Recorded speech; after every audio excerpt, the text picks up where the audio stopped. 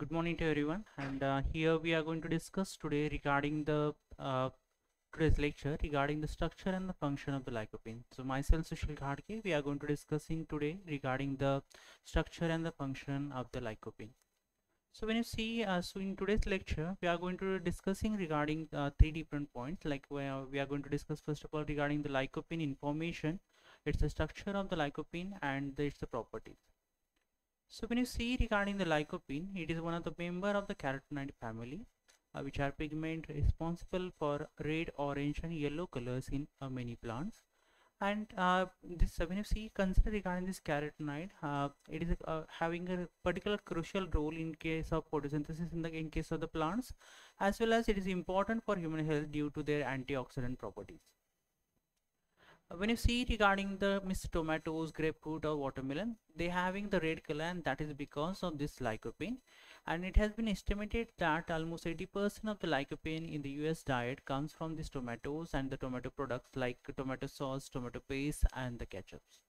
So when you see regarding this lycopene, it is nothing but the natural red pigment synthesized by the plants and the microorganisms, but not by animals. And so the plant is only the source for this lycopene. And when it is found in generally it is found in the case of the red fruits and the vegetables, particularly the tomato, and it is it is one of over 600 carotenoids found in nature which function as pigment in photosynthesis and in photoprotection when you're going to be considered. So this lycopene has a major role in case of it can be as an antioxidant, it can be used as a photoprotection purposes when you're going to be considered.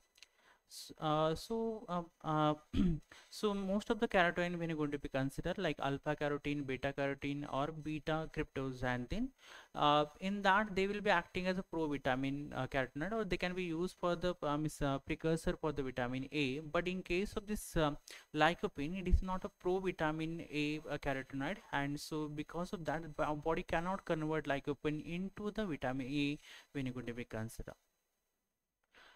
So as a humans, when you're going to be considered, it is we could not able to synthesize the carotenoids such as lycopene, and they must be obtained from the dietary intake. So from the dietary intake, we solely depend on this lycopene when you're going to be considered. So one group has estimated that processed tomato products such as tomato ketchups, tomato paste and tomato juice are all the good sources of the lycopene, and unlike some other nutrients like lycopene is not lost through the cooking or the food processing. So that is one of the important property of the lycopene. It is not going to be lost through the cooking or the food processing.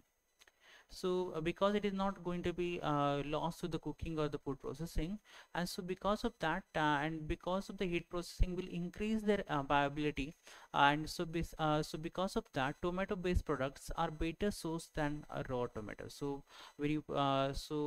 studies has basically shown that the heat processing causes isomerization of the ingested trans lycopene to the cis form, and which may be responsible for the increased absorption. So this conversion from trans lycopene to the cis form is going to be responsible for increased absorption, and so because of that, the processed foods are more having more source for the lycopene when you're going to be considered.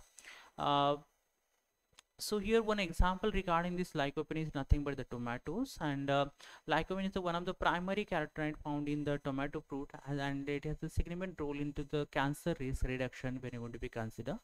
So in a study of more than 47,000 men, those who consume tomato products 10 or more times per week had less than one half the risk of developing the advanced prostate cancer. And so when you see the interesting fact regarding this lycopene, it is also the most abundant carotenoid in the prostate gland. So so this proposed mechanism by which lycopene could influence the cancer risks are related to its antioxidant function, and lycopene is the most efficient quencher of singlet oxygen in the biological system when you're going to be considered. So you can able to see here the different sources. So the tomatoes and the processed tomato products is one of the most important source in case of the lycopene. There is potential benefits are also there, like it contribute to maintenance of prostate health when you're going to be considered. So it is more important for the maintaining the prostate health when you're going to be considered. Now the next point that is we are going to consider here is nothing but the structure of the lycopene. So when you see here regarding the structure of the lycopene, it is a linear acyclic hydrocarbon carotenoid with a distinctive chemical structure. So you can able to see the formula, that is C40H56, indicating that it consisting of 40 carbon atoms and 56 hydrogen atoms. So it is going to be containing 40 carbon atoms and the 56 hydrogen atoms.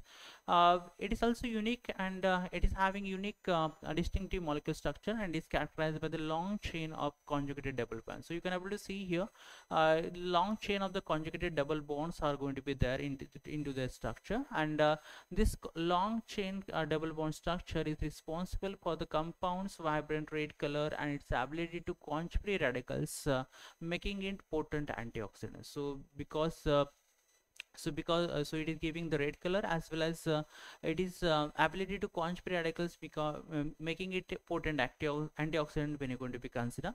So now we are going to discuss regarding the different properties or the functions of the lycopene. So there are different functions of the lycopene will be there, like antioxidant properties are there, health benefits are there, skin health, and also it can be used into the food industry as a colorant. So first of all, when you're going to be consider regarding these antioxidant properties, lycopene is powerful antioxidant, which means it helps to neutralize harmful free radicals in the body, and this free radical can damage cells and contribute to various diseases, including cancer and the cardiovascular diseases. So by removing to or neutralizing this harmful free radical, it is going to be helpful to us in regarding the cancer and different cardiovascular diseases when you're going to be consider.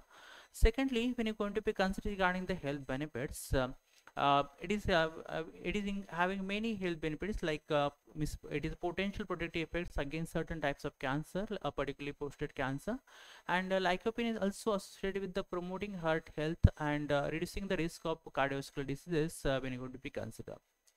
Uh, Along with that, they have also the skin health importance, like lycopene may have a protective effect on the skin, potentially offering some defense against the sun damage.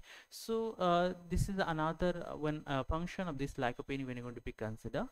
As well as here you can able to see in the food industry, beyond its health benefits, lycopene is used in the food industry as a natural coloring agent. Its a vibrant red color makes it popular choice for enhancing the visual appeal of various food products without the need for the synthetic additives when you're going to be considered. So there are the certain functions or properties of the regarding this lycopene. When you see regarding the therapeutic areas, we can use into the cardiovascular, respiratory health, we can use into the cancer prevention because of its antioxidant properties, and the daily recommended dose is nothing but 10 to 40 mg per day is the daily recommended dose when you're going to be considered. So they are my references. Thank you.